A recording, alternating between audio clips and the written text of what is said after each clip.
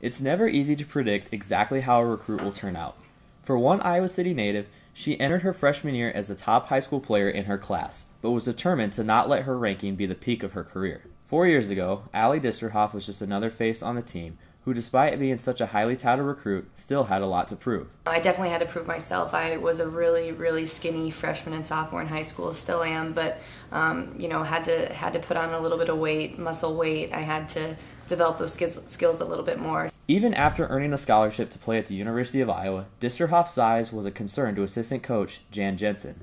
You just looked at her and you're like, golly, she's a little small. Can she do it? However, it didn't take long for Jensen to look past this issue. And it became pretty clear that she had a knack to score, and it didn't really matter how thin she was or how much she weighed. As a freshman, Disterhoft's knack to score inserted her in the starting lineup 17 times, averaging 13.2 points per game. As a sophomore, Allie started all 34 games and averaged 14.8 points per game. I really came in with an open mind and with the idea that I just wanted to help the team out however I could. And I think that, when people do that, when they do come in with an open mind and are just willing to work really, really hard, then that's when good things happen.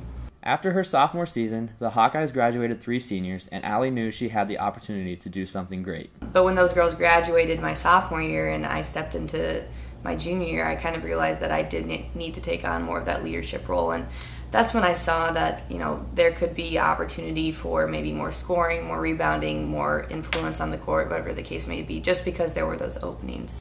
Towards the end of her senior season, Disterhoft had already solidified herself as one of the greatest Hawkeyes of all time, but what she had the opportunity to accomplish next was a pleasant surprise to Coach Jensen. I think with Allie, we thought she could have a really good career, but I don't think we predicted that she would end up being, the all-time leading scorer at Iowa.